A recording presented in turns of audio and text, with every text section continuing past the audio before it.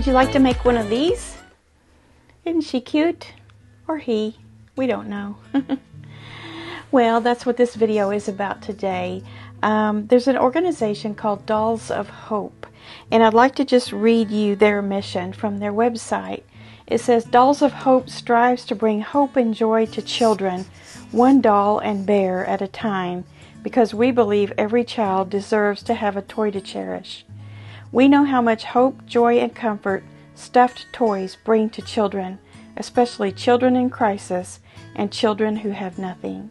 So this organization has a couple of patterns on their website that you can use to make bears and or dolls to send to children in need. And Soya Quilting in Las Vegas, this is their service project for this coming few months. So if you're interested in making these, they have kits available, and on their website the patterns are available as well. In the meantime, you can watch this video and see how this little bear comes together. The first thing we should do is really read through the pattern and make sure we have the guidelines right for making these bears or these dolls. I am making the teddy bear, and I have printed out the pattern, most of the pages of the pattern, the pages that were pertinent to me, and especially those last two pages that actually you can tape together and make your template. And I happen to have some template material, so I went ahead and traced it out onto the template material. Now I have made mine 1/4 of an inch larger, because according to the instructions, the line of the bear pattern is the line that you sew on. So either you can cut your fabric a little bit bigger as far as how wide you want your seam allowance to be. Could be 1/4 inch, could be 3/8 of an inch, 1/2 an inch even. I wouldn't go bigger than 1/2 an inch, but yeah, you can just go ahead and make another template either out of paper, cardboard, or template material and include your seam allowances. So now when I cut out my bear from the fabric, I will already have about 1/4 inch seam allowance included with this template. So I happen to have some flannel. This is Woolies flannel from Maywood Studios, and it's just a little white on white dot. And you might think, well, that's just kind of plain, but we're going to jazz it up a little bit. And let's talk some about fabric. In the instructions, it says to, especially this page here, important quality control checks. You really want to pay attention to what's on these, because this is going to make a difference whether your bear makes it into the hands of a child or not, because if it's not made correctly, it may not be used. So you don't want to waste your time making something for someone that no one's ever going to see. So it says to use colorful, bright, and soft fabrics, preferably fleece, flannel, minky, or knit. And of course this is flannel. It's a little bit heavier grade flannel, so it'll be appropriate for that. As for the colorful and bright, we'll get to that in a little bit. Soft fabrics, obviously a child wants to hug a soft animal or bear or doll, whatever the case may be. They want something that they can cuddle up with. So you want it to be out of materials that are of that quality and that type. When it says fleece, that's just like the blizzard fleece that you can get that's just a little bit stretchy. Perfect for that. Flannel, minky is great too. The Luxe Minky is a little hard to work with, so just keep that in mind if you end up with some of that. And then it says or knit. So in my opinion, knit is okay, as long, think double knit. Now you can't really find double knit too much these days, but it might be available out there, or you might even have some double knit in your stash from years ago. That'd be great to use. But I would not use like a jersey knit or a t-shirt knit or I would think maybe a sweatshirt fleece would be okay. If that's all a person had was something like jersey knit, cotton knit, you could certainly bulk it up a little bit with some SF101, a Pellon product that's a fusible interfacing stabilizer type thing. You could do that. That would be my last choice for one of these. It says, please add a complete face with eyes, nose, and a mouth. Do not use markers to draw the faces, as they often bleed and don't look as good. And if you use a fabric vanishing or disappearing marker and can still see the markings after your bear is finished, use a damp cloth to try to remove them. And do not use French knots on the faces, as they are not always secure. And then later on I'll show you how I'm going to do my eyes, nose, and mouth. And then don't use buttons, markers, or vinyl to add faces. So even the little sets that you can get for noses and eyes, I think they're probably wanting you to not do that either. That is quite a bit more expense to the project as well. I guess there's just some safety issues there. I don't know.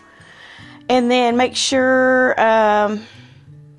it talks about using pre-glued felt for eyes and noses is very hard to sew through, and you will have to sew it down. You can't just use the adhesive as a final result for the face. Make sure you clip all the seams before you turn the bear right side out. I'll show you how to do that. And then any kind of knots that you use when you're doing your embroidery on the face should be hidden on the inside of the bear and secure. Don't overstuff, don't understuff. Make sure there's not any weak spots in the seams that might split open. And then any loose threads and, just how you normally do a project. You want to make sure it's all cleaned up before you turn it over to the recipient. So those are the quality control checks, so keep those in mind. And then we'll go ahead and get started with this since I have my pattern printed out. It's an 11-page pattern. If you don't need all the pages, just select the pages that you need and print those out. You can certainly just print out these two and just go for it. It's not very hard, but if you want printed instructions, they are there to use. So the first thing we want to do is to get our pattern ready, and like I've shown you here, I've just taken those 2 pages and taped them together, and you can just go from here. Put your fabric underneath this, and then just cut out extra for a seam allowance. It says to use like a 10.5 by 13.5 inch square of fabric or more. It'd need to be more than that so that you can get your seam allowances included in that. Now they don't want us to use Sharpie markers or anything to do that because that stays on the fabric. It's a permanent marker, so you don't want to use that. You can use any other sewing pencil or pen that you like to use that won't bleed and won't stay on there permanently. So I had this little remnant here of this flannel, and it happens to be right about a half a yard. If you turn it this way, I can get 2 bears out of it. If I turn it this way, if you're going to use with the fabric, you only need 1/3 of a yard, 12 inches at the most. So that's all you need. So I'm going to turn mine sideways and mark it on here. I'm going to turn my fabric right sides together.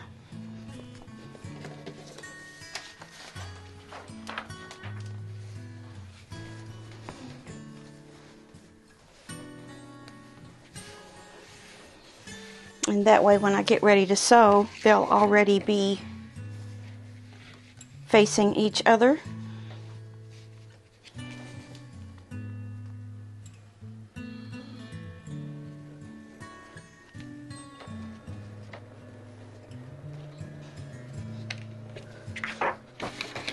Okay, so I just have a light line on there. I don't know if you can even see that.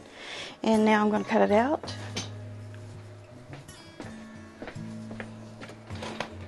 Remember, we have right sides together, so we can cut both of those layers at the same time. Might want to pin it if you think you're going to have some shifting.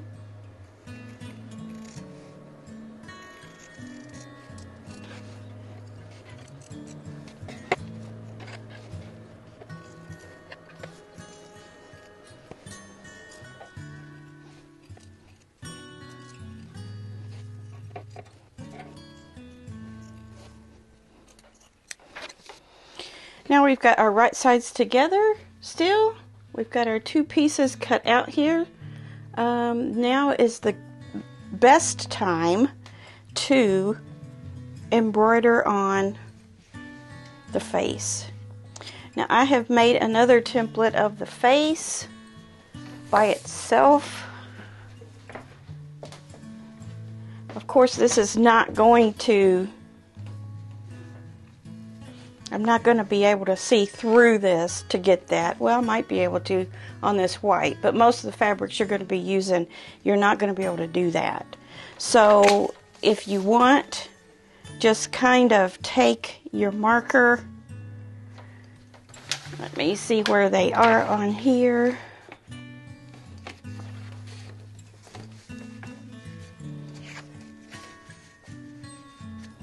About right there. I can actually see through mine, but if you had another piece of paper, you could kind of sit it here and then pull up, mark, and then you may be able to just kind of mark where the nose starts at the top, and then from there pull it away and then draw it. Interestingly, I can actually see through this. If you had a light box or something, you might be able to actually see through your colored ones too. I'm not sure.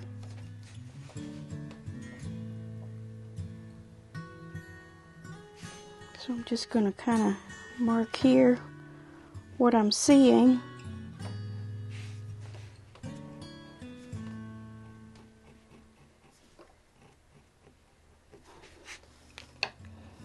Okay. You can barely see this on here, but it's going to be enough for me to embroider that. So it looks like I'm going to give you an embroidery lesson. It's been a very long time since I've done any embroidery or cross stitch. 310 is the DMC number for black, and that seems like the best option for a mouth and nose. And just going to roll off some here, maybe about, I don't know, 18 inches. And in this case, I probably wouldn't split out my threads. This is a 6-ply thread that's used for embroidery, and normally for embroidery you would split those in half or even less to where you only have 3. But I'm going to go ahead and use the entire thing, and you will need a large-eyed needle, which all embroidery needles have a larger eye. If you don't have an actual embroidery needle, then just use the biggest eyed needle you have that will go through your fabric.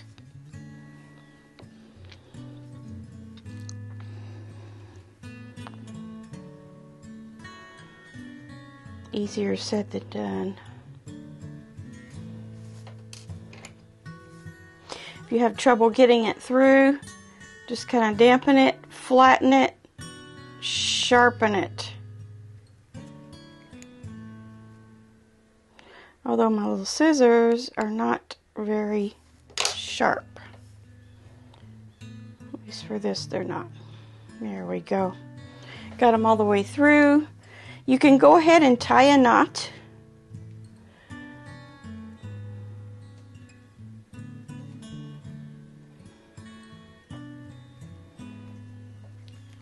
and cut off the extra.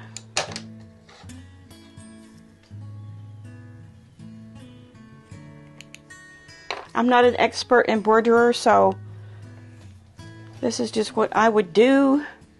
On the eye, you want to do something kind of like a satin stitch. So you would probably start somewhere, it's so small, I think I would start like over on the one side, just one side, about a third of the way up. And don't pull it taut, just kind of hang on to your knot. And then make a straight up and down line about 1/8 of an inch just to kind of get started. You can use a hoop for this as well to keep this nice and flat. I think I got rid of all my hoops when I decluttered in December. So the next stitch down would be, or the next stitch over would be down just a little bit more because you're following that curve.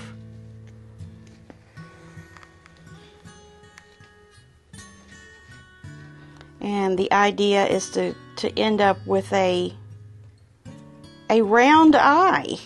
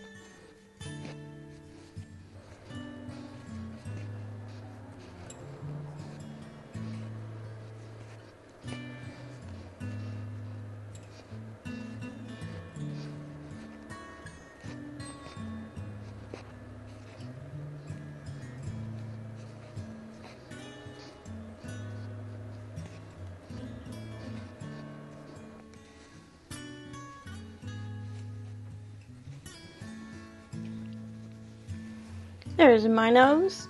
And if you're not happy with how your nose is turning out or your eyes, just keep making stitches over and over until it's solid, and you won't even be able to tell that it's not exactly symmetrical.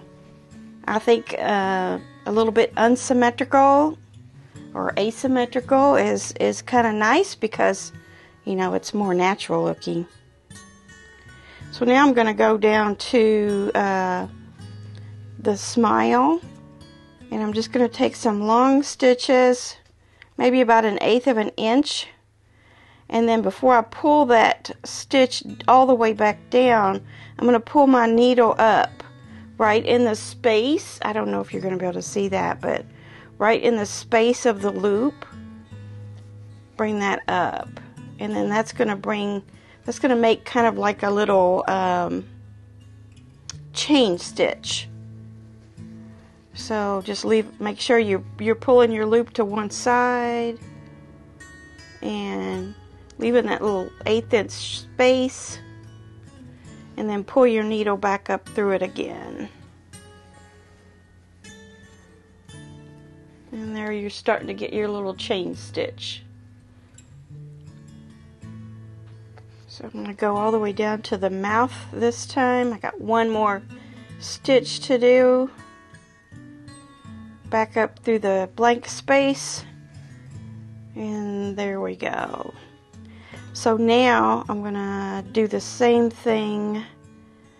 I have to go straight back down into the smile. But then come back up at the smile, and then do that same thing one way with the smile, and then you'll have to start over and do the other side with the smile. So you can really only get one side of your smile, and then you'll have to knot off and then go back and do the other side of your smile. So here I am coming up between in that plain spot, and we'll start seeing our smile appearing.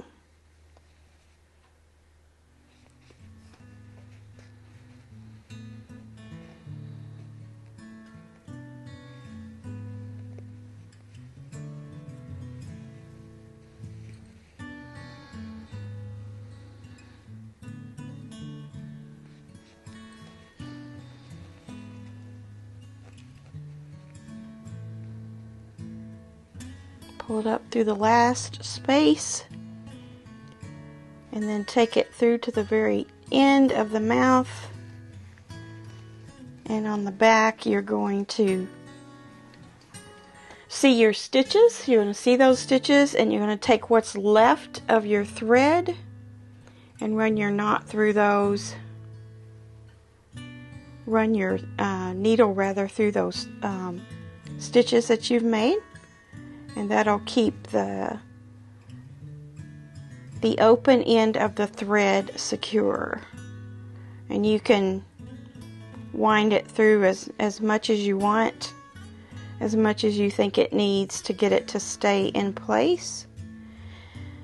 And I think I'm just going to pull him right in through the nose area here and then cut that off.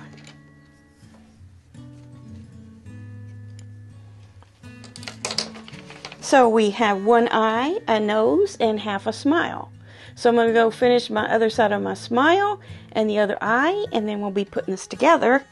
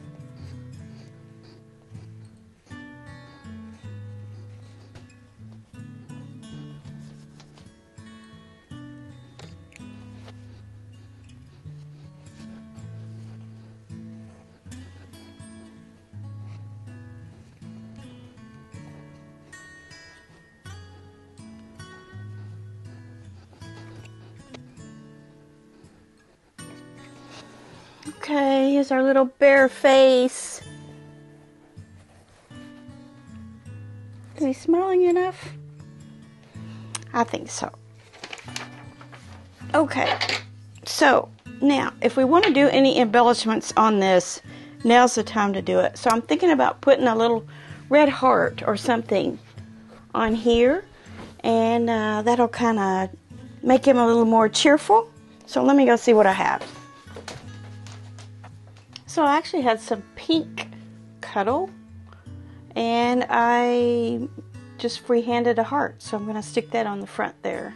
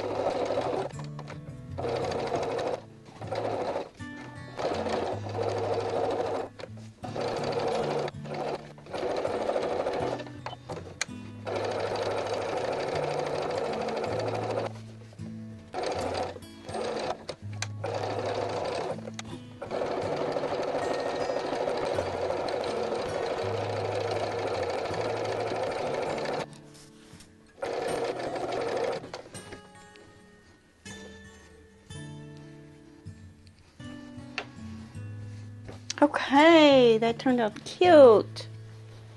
If you need to go around and trim off some raw edges, Just be sure and don't catch your flannel in there.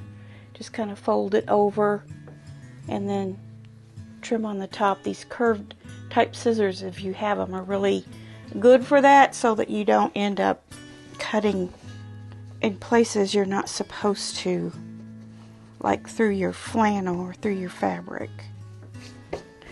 So now we just need to stitch them up and stuff.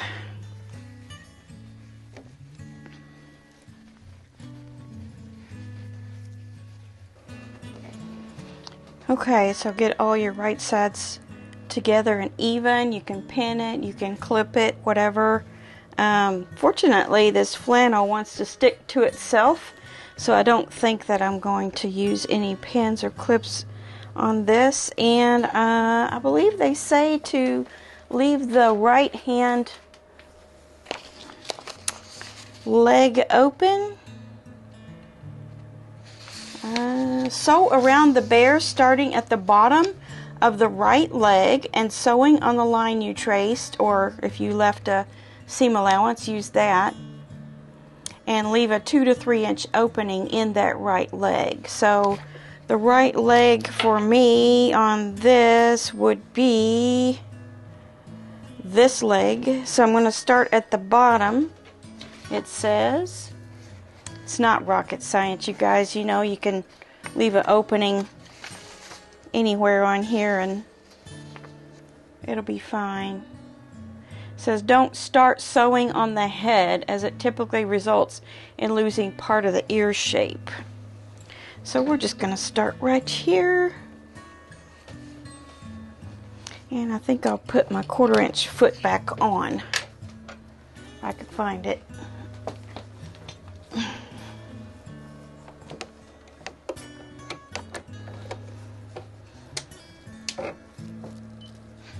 Back to straight stitch. I'm going to turn it down to about a 1.8. Nice tight stitch there. So let's get going here.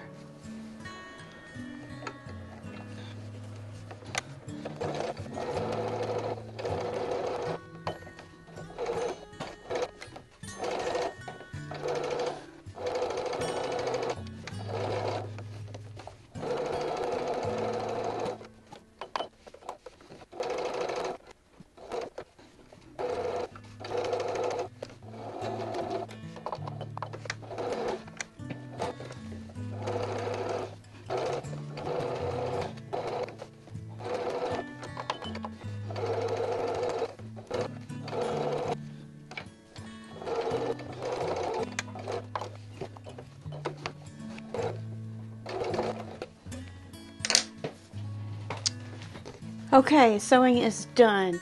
Now we have to do some clipping. But something I want to mention is, as you go around these curves, if you're not used to making items like this, you want to make sure you go a little farther than the end of the curve so that you can start your 1/4 inch back down on the next edge.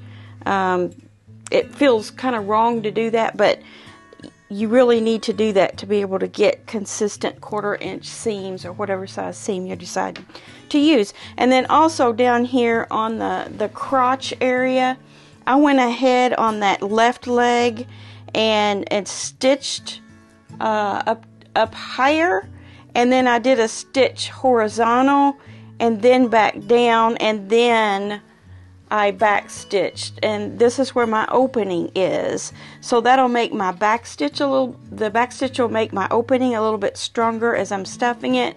And also we're going to be able to clip into that deep V there so that we can have a nice edge there when we turn it over, when we turn it inside out. So let me get some scissors and I will show you how to do the. Okay, so if you've used a larger, like a 1/2 inch seam allowance, you might want to use pinking shears to cut about half of that off. I've just used a 1/2 or a 1/4 inch here, so I'm just going to go ahead and make my clips. And you don't want to clip through your threads, but you want to get within about a 30-second of those. And where you have sharp curves, like pretty severe curves, you want to do about every 1/2 of an inch. And this will give you a nice flat look on the outside. And then here again, where you see the little armpit area, you're going to want to go all the way up into that area within about a 32nd of your stitches. So just kind of look and see where you have some stress areas that need to stretch a little bit, and put those little clips in there. Especially the feet and the arms, all those rounded edges. You can't really put too many, so I'm saying about every 1/2 an inch, but if you turn it out and it still looks a little, you know, bound up in there instead of smooth round edge on the outside, then go back in and do some more. I just like to go ahead and do a bunch before I even turn it. That way I know I won't have to go back in. So here at the waist, there's 2 places you'd want to clip, under the arm and also where the leg meets the body. And then around those hands again, because they're very round.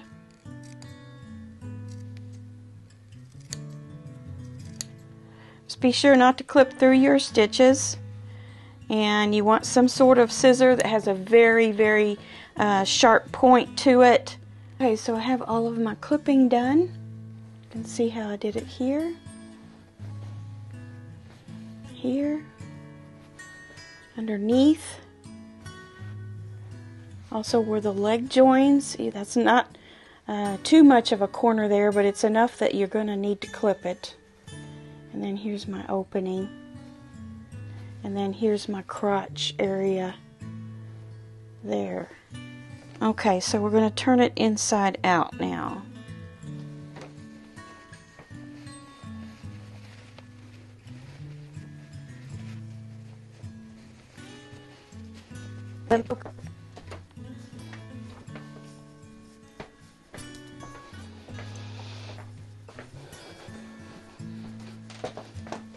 If you have one of these, it comes in real handy.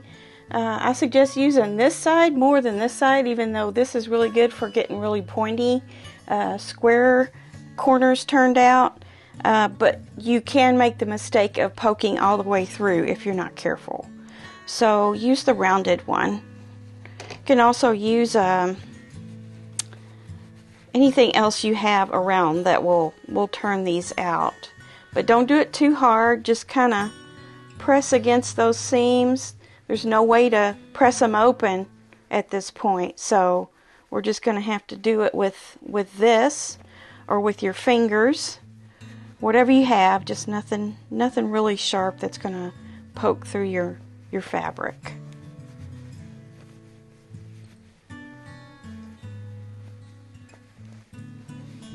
Okay, this is turning out cute.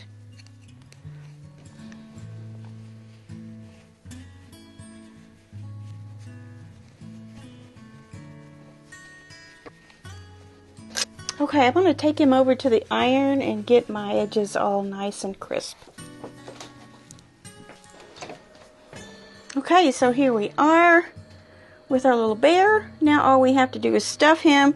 While I was over at the iron, I went ahead and ironed down my seam allowances for my opening so that those will go together nicer once the bear is stuffed, and I need to close that.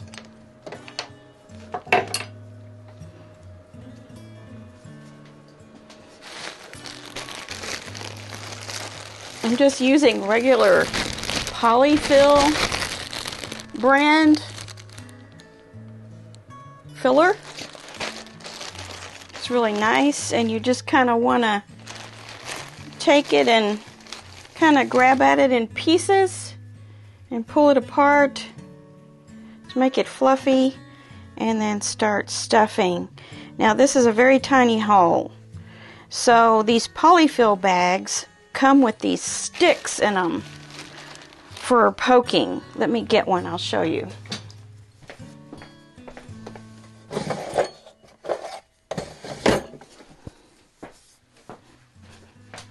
This stick right here, it's got kind of a dull edge on it, and it's got a little bit of a blunt edge on this end. And you can take this end right here and just kind of stuff that up in there where you need it.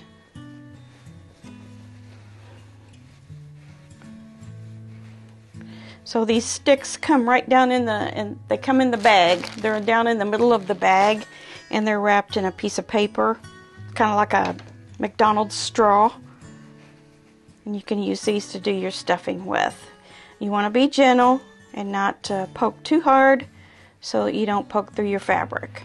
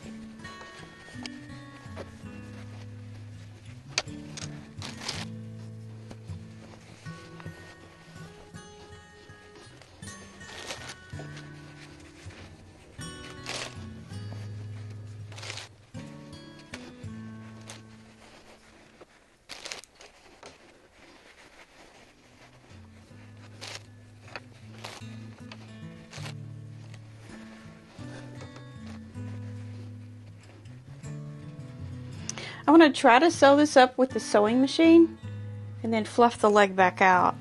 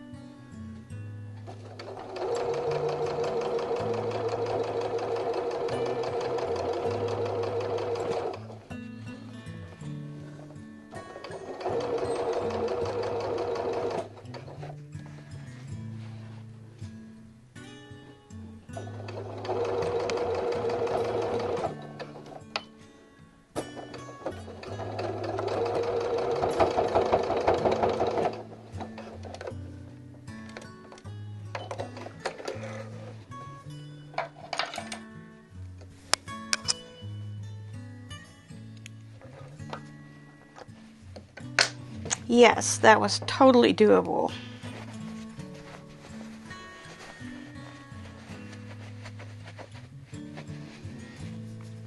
So you don't have to actually hand sew it, because hand sewing runs the risk of it coming loose. So there's our bear. There he is, or she. It's a tiny guy. Probably no more than 12 inches. There we go. All ready for his new owner.